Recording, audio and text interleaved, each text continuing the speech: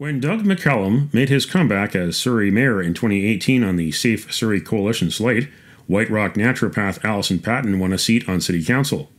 In recent months, questions have risen about whether they also have a personal relationship. Oliver Lum, spokesman for the mayor's office, said that the personal affairs of the mayor is outside the scope of this office. McCallum and Patton have not responded to numerous requests for comment from theBreaker.news since January. On the May 1st COVID-19 update webcast by the South Surrey and White Rock Chamber of Commerce, I'm in a good mood, so let's get on with it. Thanks, Allison. Obviously excited there.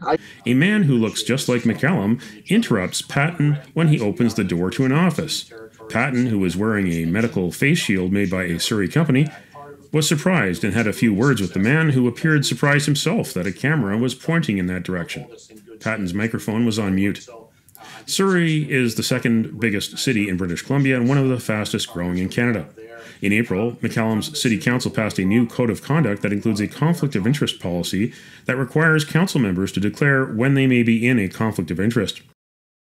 Could a personal relationship between two city council members affect their votes on bylaws and policies?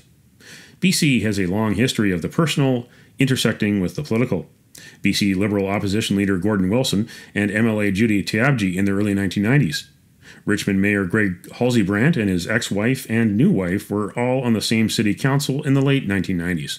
More recently, then Vancouver Mayor Gregor Robertson left his wife Amy for Chinese singer Wan Ting-chu before the 2014 civic election.